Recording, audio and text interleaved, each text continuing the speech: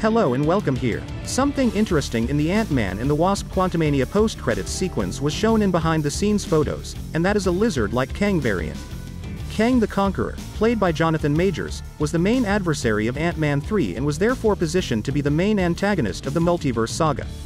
Both of the movie's post-credits sequences supported that notion by showcasing a variety of potent Kang variants that will become more prominent in the years to come. The Council of Kangs came together for the first time in the Marvel Cinematic Universe during the mid-credits sequence, with Immortus, Ramatut, and Scarlet Centurion leading the group as they bemoaned the actions of Ant-Man 3's major antagonist against Team Ant-Man.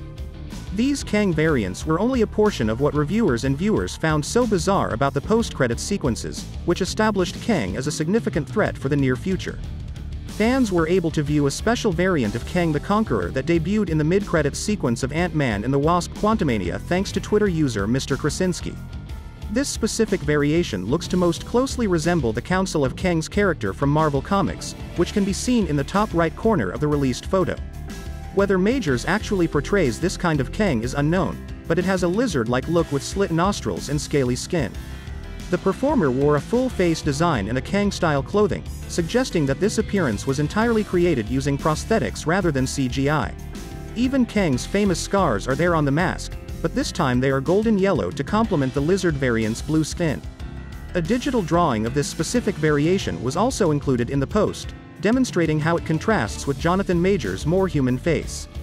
At the stadium where the gang originally met in the mid-credits sequence of Ant-Man 3, this lizard-like Kang was one of the most noticeable characters to be seen.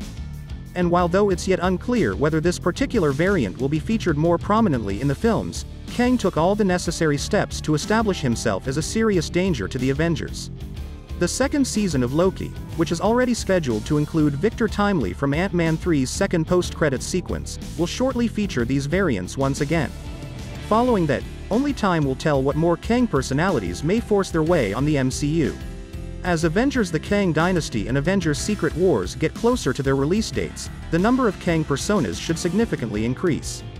Please like this video and subscribe to my channel. See you soon.